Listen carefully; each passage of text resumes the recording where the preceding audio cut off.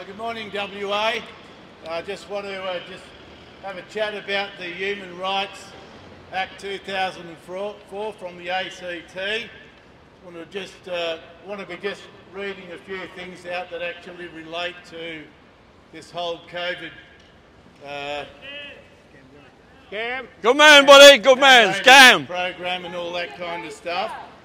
And just from the preamble, I just want to start with the preamble first. And in the preamble, the reason why this Act was written, it says on point 5, it says the Act encourages individuals to see themselves and each other as holders of rights and as responsible for upholding the human rights of others.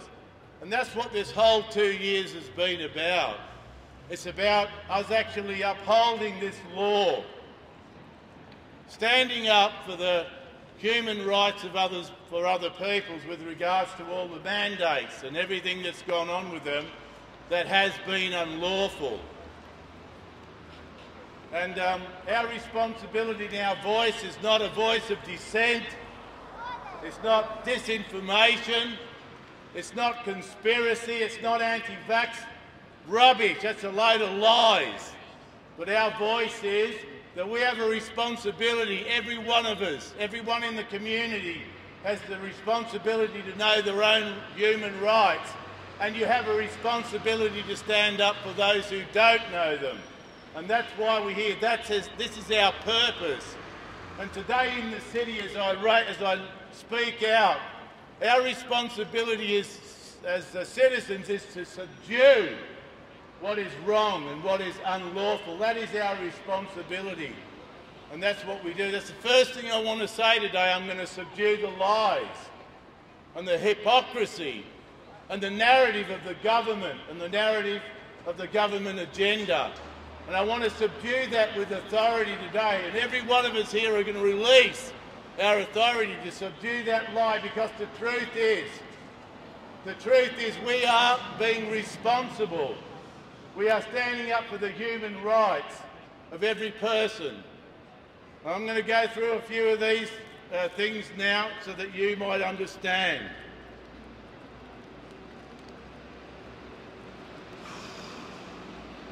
Section 8, recognition of equality before the law. Everyone has the right to enjoy his or her rights without distinction or discrimination of any kind. That's without any kind of discrimination. So that when you're told by the federal government that you don't have to be mandated, you don't have to be part of this medical trial, this scientific trial, when the federal government said that, but then Mark McGowan and the premiers in every state began to say it's mandatory, they began to discriminate against people in the WA community by saying you can't work unless you take this vaccination. You can't travel if you don't take this vaccination. You can't go for coffee. You can't go and see your newborn daughter or son in a hospital unless you're mandated. Well, I want you to know clearly, emphatically, that that is a discrimination of our human rights. And that's what Mark McGowan's done. That's what he's done. That's part of what he's done. Everyone is equal before the law and is entitled to the equal protection of the law without any discrimination, In particular, everyone has the right to equal and effective protection against discrimination on any ground. There's no ground for what Mark McGowan's done. It's unlawful. The right to life. Everyone has the right to life in particular. No one may arbitrarily be deprived of life. And I want you to understand this today, that these directions and orders that Mark McGowan and the Chief Health Medical Officer and the emergency, these orders and directions are arbitrary.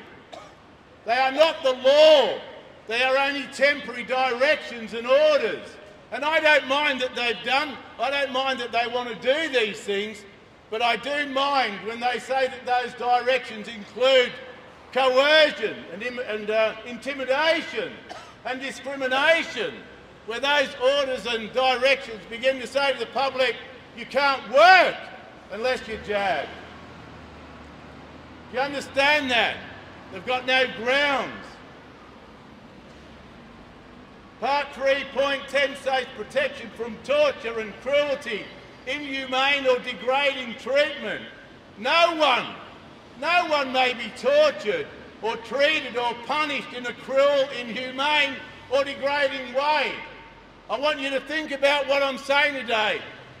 I want to think you about the degrading that people have been put under.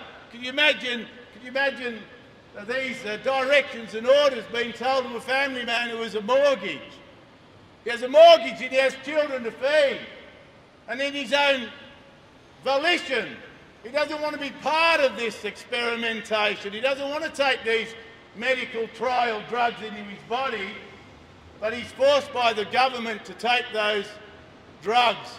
Otherwise, he won't be able to pay his mortgage and feed his family. And that's why we're here today. That's why we're still here today. We want to give you this message. Privacy and reputation. Everyone has the right not to have his or privacy, family, home or correspondence interfered with unlawful or arbitrarily,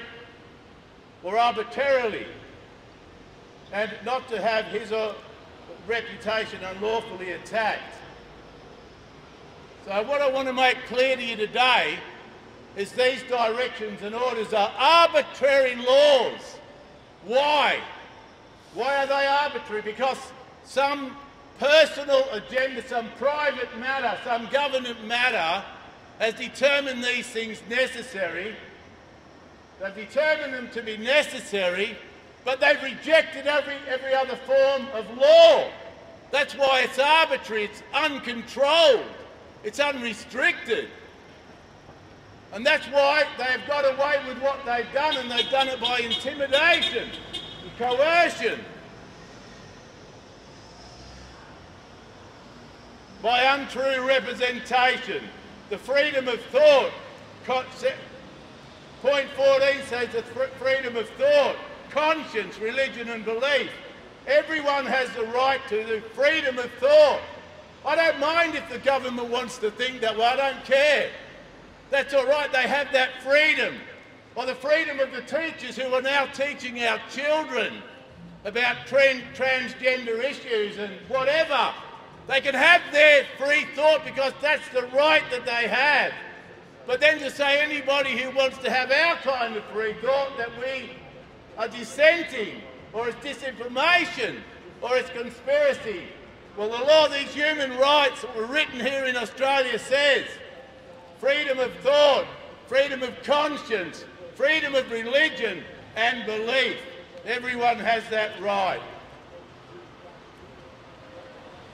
No one may be coerced in any way that would limit his or her freedom to have to adopt a religion or a belief. If I have a belief about my own body, my own bodily autonomy, if I have a belief about the sanctity of my body, what I put in it, the medications that I take, if a doctor prescribes a medication, I don't have to take that medication. I may listen to his advice, but I have the final authority. I have a final authority. Freedom of expression. Everyone has the right to hold opinions without interference. That means today I'm allowed to hold these opinions, these words that not only belong to me, they belong to every heart. It's belonged to tens of thousands of people who have been marching on our streets over the last 2 years. Tens of thousands of people are holding their own personal opinions about these medical interventions, these trial drug programs. We have the freedom to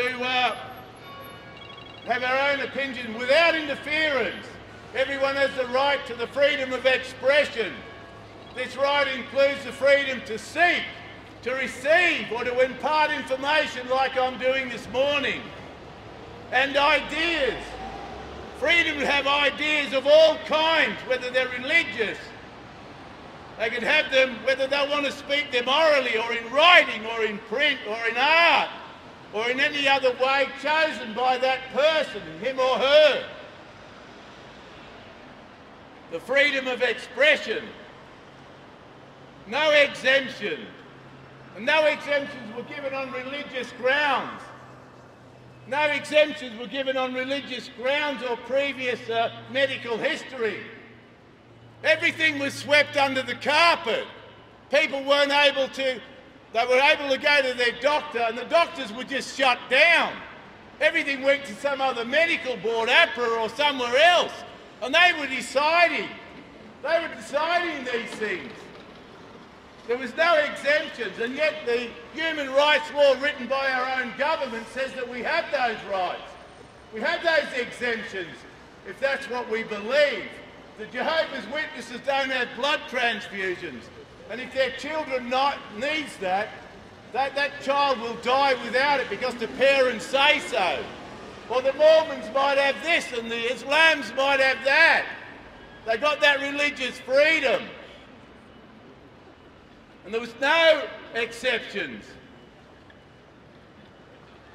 There was no exceptions on the ground of personal thought or conscience. There was no freedom to the ideas that I think about and the ideas that I profess. I'm not asking you to take on what I believe, but I do need the ability and the right to be able to express them and to exercise them as a sovereign human being without tyranny.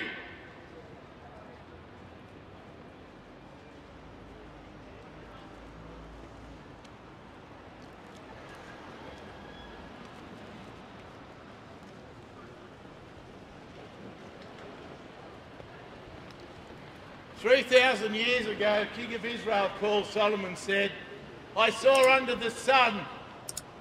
I saw this under the sun. I saw this working in every place where man was. I saw in the place of judgment that wickedness was there. And in the place of righteousness, iniquity was there. Judgment, a verdict.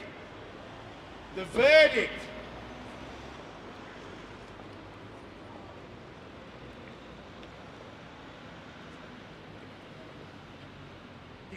He said that I saw in that place, in those places, whether it be the Parliament, whether it be in the executive bodies of our governments, whether it be in this courthouse, whether it be in the local church, whether it be in the heart of every individual man and woman. It is a place where a verdict can be expressed and can be sounded out. And when Solomon said those words, Solomon said, wrong was there. That's what he was saying, wrong was there. Instead of the place of right judgment, wrong was there. Instead of the place of moral and civil justice and equity, wrong was there. And what Solomon said about wrong was, wrong is defined as an invasion of another's right to his damage. That's what it is, that's the definition of wrong. And in my opinion, Scott Morrison and Greg Hunt, ATAGI, APRA, the TGA, the Premier's Council, the Council that every other Parliament that's come and implemented all these things, it's been a wrong action because it's been an invasion of our right. It's an invasion of our right to say that unless you have a mandatory vaccination, you can't work. That's an invasion of my right, and it's wrong. And I want to declare that publicly.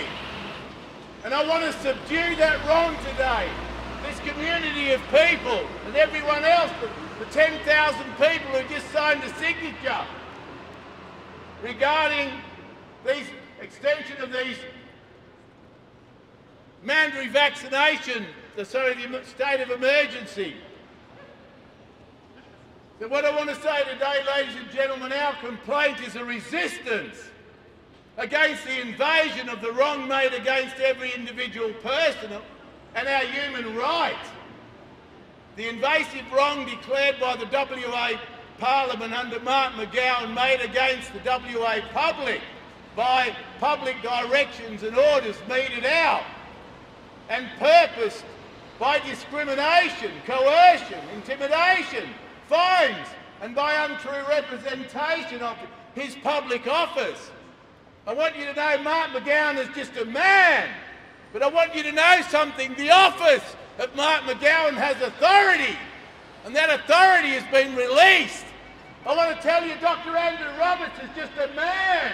That's all he is. He's just a man. But that office that he has power, and they are releasing that power. And our complaint is against the invasion of our wrong, the invasion of wrong against our rights.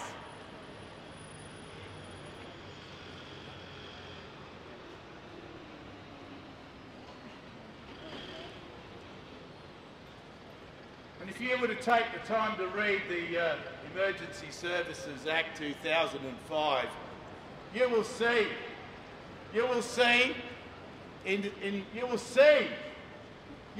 the level of arbitrary power that has been released, where it actually says no other law has a right to operate while the state of emergency or certain directions and orders. So every human right, every Commonwealth right that we have as people, but we don't have to be vaccinated, every right is shut down. You need to read that Act for yourself. You'll see it round Section 70, 71, 72, etc. You'll see it for yourself, where they declare all other law is subdued to the arbitrary law. What is it, a private matter? Is it a private matter? Is it a private matter of the government, Mark McGowan, and those in league with Mark McGowan? Is it a private matter, is it? Is that what it is? To be able to say such things and implement such laws?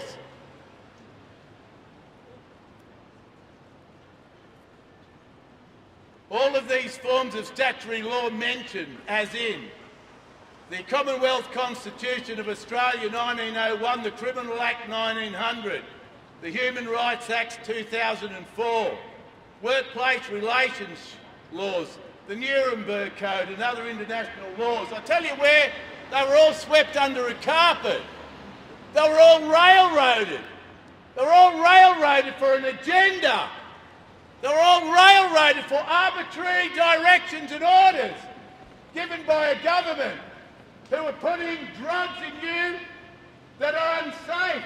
They were putting drugs in you that weren't fully tested. They weren't fully proved. In fact, Pfizer tried to shut down Pfizer tried to shut down all the side effects, over 1,200 side effects. They tried to get the Supreme Court to shut down that evidence so they could close the evidence up for 75 years so that you wouldn't know it. And the Supreme Court in America told them they had to release all of the side effects. And I want to tell you, ladies and gentlemen, those side effects, they're not adverse reactions. It's not a headache and a sore shoulder. People are dying of these vaccines. People are getting myocarditis. They're dying of blood clots. The 1,200 side effects that Pfizer company knew what they were doing when they released it. They knew what they were injecting into people. And our governments, whether they're complicit or ignorant, they released those vaccines on the community. I want you to know that today. And all of these other laws, workplace relationship, where were they? Where were all the workplace relations laws? Where were all the civil liberties? Where was the Australian Commonwealth Constitution? Where was it? It was in a rubbish bin. That's where it was. Just in a rubbish bin. Until they sort out this agenda, their personal agenda.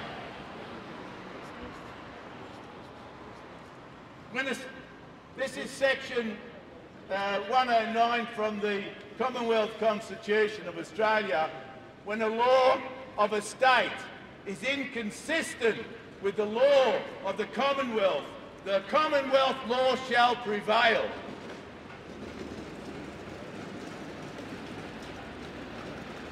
That law must be made subject. So what's that mean?